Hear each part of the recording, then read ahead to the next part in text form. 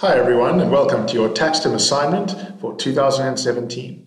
You've been asked to do a TaxTim project, which is a tax project encompassing an ITR 12 income tax return and a taxable income calculation, which you will be given documents for in order to do this project. You will receive an email from TaxTim advising you on the completion date of the project and on what you have to do and from who the project is from and who the project is going to be done about. The aim of this project is to identify how to do a tax return and of course work out your taxable income calculation for a taxpayer.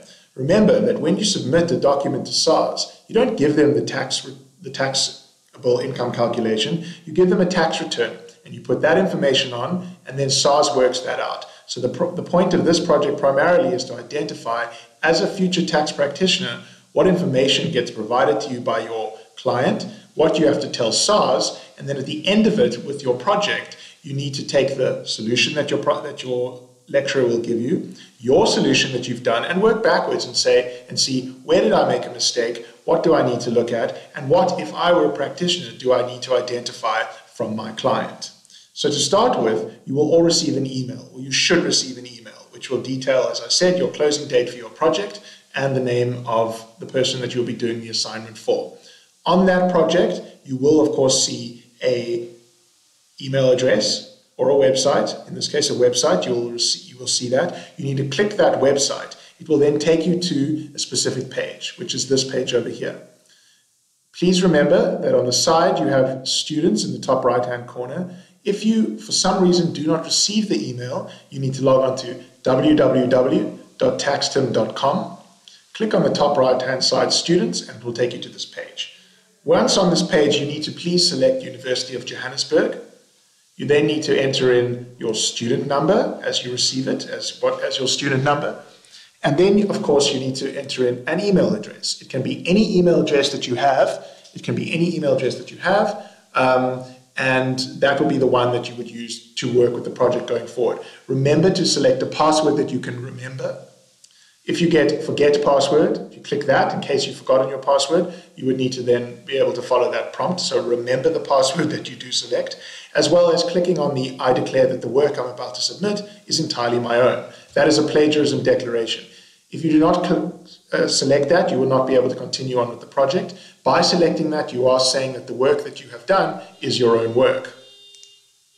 Once you have submitted and gone through and clicked OK, it will then take you onto this next screen.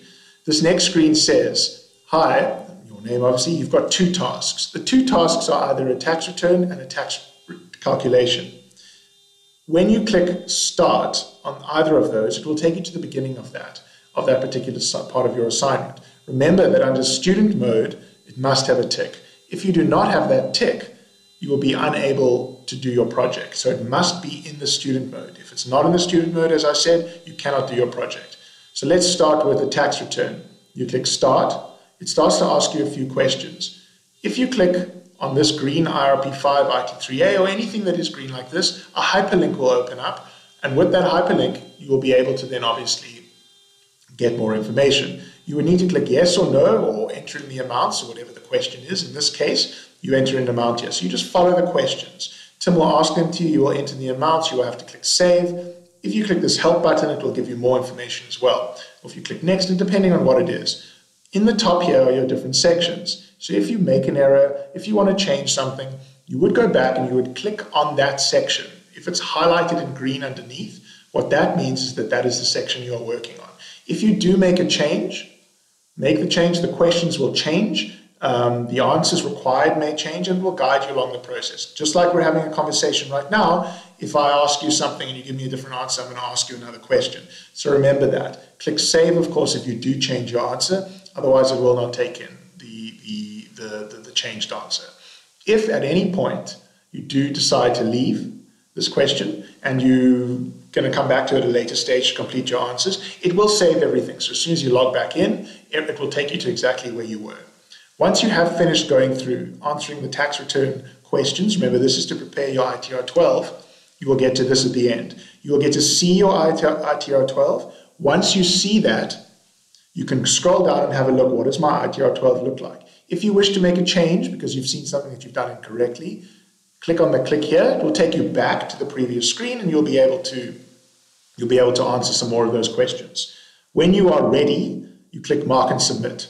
Once you've done that, your project is marked. So it says here, you have submitted your tax return for marking back to my tasks. Remember to only submit once you are finished. We cannot reopen this for you. The mark is automatically calculated and added to your year score. When you are finished, you can go back to my tasks, which takes you back to this screen, and it will allow you to then say, it says submitted, and it will allow you to then click on the next tax calculation to start. Or if you've done the tax calculation first, then obviously the tax return would allow you to start that. Remember, like I said, you don't have to complete them both before you start the next one. So if you want to start the tax calculation and then go back to the tax return, just remember to go to this screen, which is via your student mode, via logging in. Every time you log in, it will take you to this screen. So you can do bit by bit by bit. Once you have clicked Start Tax Calculation, it takes you to this screen. You will see here a couple of little things that you need to do. So if you've got a negative value, for example, you can either put a negative sign or in brackets, and both are accepted.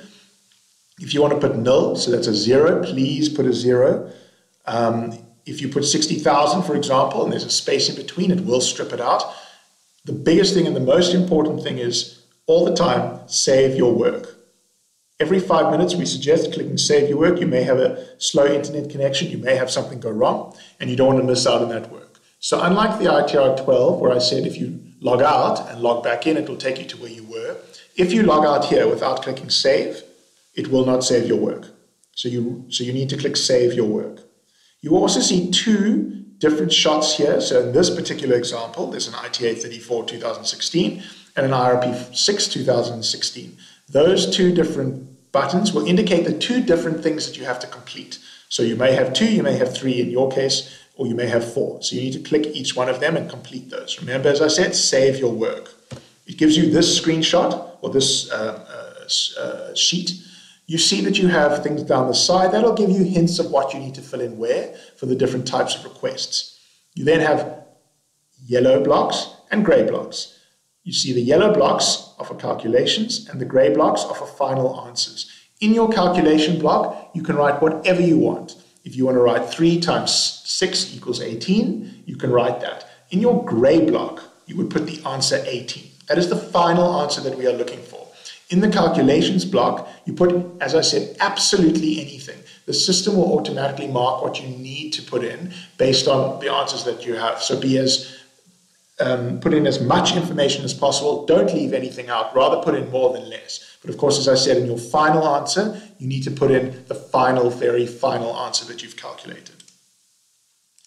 Once you've finished both or 3 or 4, depends on the different number of sheets, as we said, the different pages that it says here for you to complete, and you've saved all of your work, so you're happy. My suggestion is take a screenshot of all these works, so push print screen and save them onto Paint or something, so you have that just in case your system logs out or whatever when you're trying to save, but that's separate. When you are ready to submit, you click the Submit Project over there. It will take you to the screen that says you are about to submit your work for final marking. All the sheets assigned to you are submitted together. You can only hand in once. So once you've finished all your different sheets and you click OK, and it hands in your project. And then it says you've submitted your tax calculation for marking back to your tasks. So in this case, we did the tax return first. We then did a tax calculation. It said submitted and submitted. And now you have a certificate that you're able to download, which allows you which tells you exactly what you've done. And it allows you to say, right, I've completed this on the tax return and the tax calculation. And now you have everything. You can also, of course, follow us on Facebook, on Twitter, on Google+. Or if you are working and you need, or a friend of yours is working and they may need our help, you can click here and it will take you to get you some more information on how to assist your family and friends. Thank you very much.